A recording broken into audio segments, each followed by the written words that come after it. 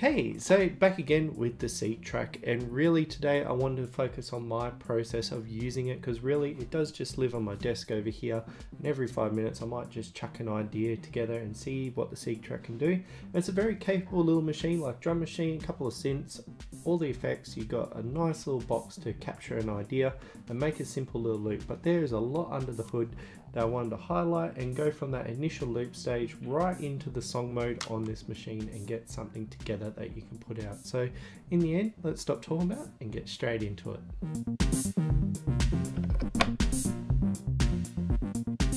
Alright, we're here with the Yamaha SEQTRAK, and really this one's just going to be a bit of a walkthrough as I make something with it. Just a Sunday afternoon, and I do apologise, the aircon is running in the background. Unlike the northern hemisphere, it's quite toasty down here coming up to Christmas, so we'll just have a bit of a look. And for this one, I'm just going to load up a patch, and with this one we only have 8 to pick from. But I just find this is like a noodle box for me right now. So I just come in, delete something, and off I go. So to delete, you hold project, delete, that one. I'm just going to select that one, load it up. Sweet. So with this one, we'll probably start with the drums and work our way towards the synths and like see what we can make with it. And I'm feeling a bit techno-ish, but you can sample the sounds by clicking the rotary encoders up here. So if we wanted to change the sample, as you can see, you got sound lit up here. These sort of relate to the 4, so there's a button down here that took me a while to figure out, so you can switch between the menus. But you can use that to change up the variables by using these 4 knobs. So if I go back to the first menu, we'll just go through.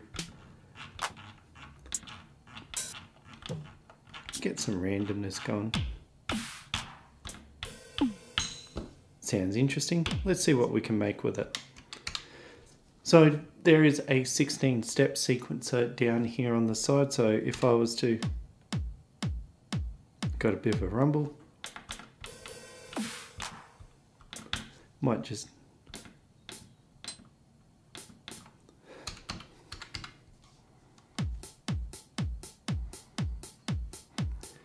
yeah, that's something to start with. That snare's probably a bit abrupt for me. There we go, something like that.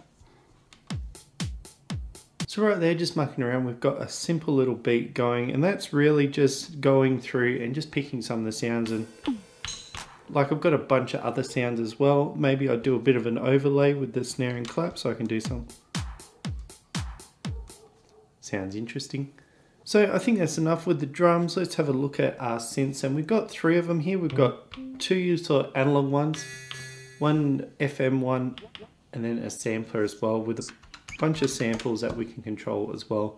But let's pick a bass line for this one. So same thing again, I'm just going to scrub. Let's see what we can do with that one. So what we can do, we can either like play it like that. You can like program it in by holding a note and going like that. But another way is that you can live record it as well.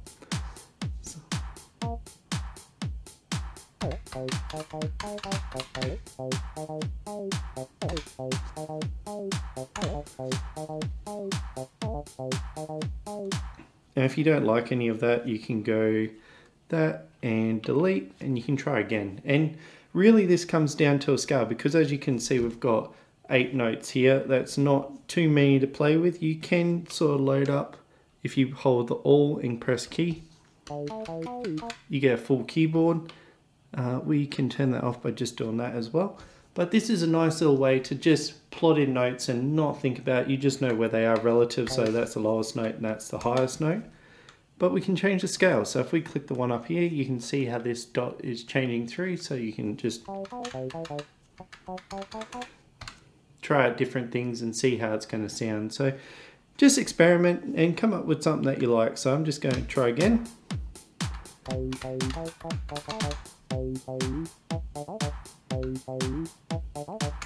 So I think that's a good little starting point. And if we want to change up the sound on here, same thing again, we can use that button to go through and select, so we can change that filter, and then we can scroll through. So And sometimes if you hold a note, you can actually scrub through and change it up. So see how this one's a little bit purpler? It doesn't really show on the camera, but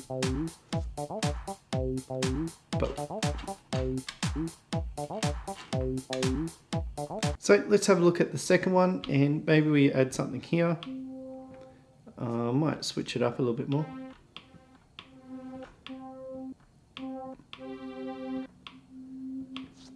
Something like that. Maybe we change the octave.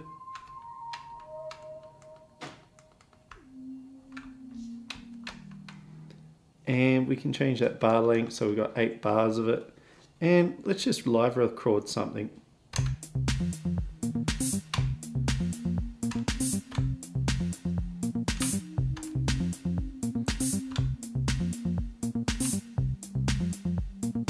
So I like that little pad pattern I've got going, but I probably want to take away some of that low end just so the kick drum has something by itself. I've just soloed it, but what we can do is use that little button under here, and we can just navigate so we can get access to that filter and just bump it up a little bit. And then if we turn off the solo, we can hear that still in the background, but it's not taking up a bit with the kick. So next, let's have a look at the FM, because it does have a lot of interesting stuff here, and usually I use it like a lead on here because it's got some pretty bright and buzzy sound. Let's hear it in context. I reckon that'll sound better being an octave lower.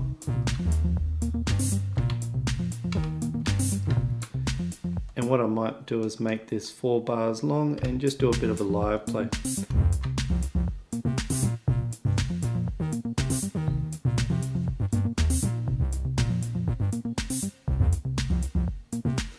So I've got a few boo-boos in there, but we can clean them up. Cool, so I'm pretty happy with it, but let's have a look at what sort of samples we can throw in here. So it's got some interesting ones.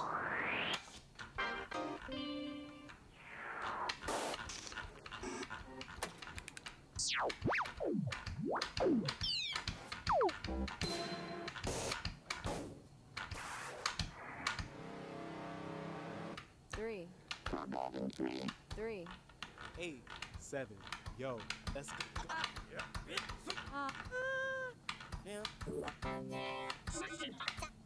Cool, so I've got something set up for there, so let's give it a few bars and we'll see what we can come up with.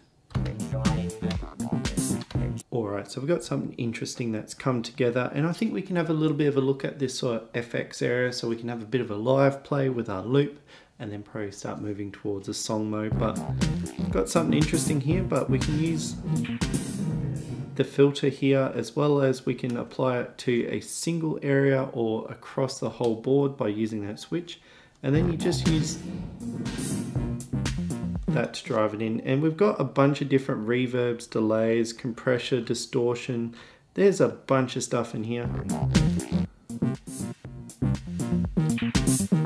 So you can have a bit of a live play doing that. Next we have some 2 hard filters here. So we have a repeater as well as a high pass. So high pass being,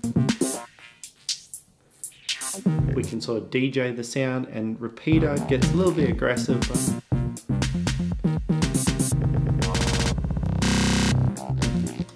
And just with those 3 parts, like you have like your own custom sort of effect that you want to live play, as well as those 2 others. You could be sitting here just mucking around with different loops and being able to like just modulate and create some really interesting little jams that usually pretty much this machine I've probably put like 20 to 50 different patterns through. Just lives on my desk. If I'm not happy with it, I delete it off. If I like it, I'll continue on. And I think this is where this would be good to show off the song mode, because right now we've got a single loop that's playing along, and let's say we want to change it up, make something else out of it. And we can do that by using this to scrub between the 2 different elements. So we can also adjust the entire lot at once as well, but these ones don't have anything on there. So we just got that single kick. So how do we start building out a different sound? And one we can just plot in. So like before I had like I think my kick drum wasn't that spectacular. Yeah, so I can add different elements, take elements out, probably bring some ghost notes in.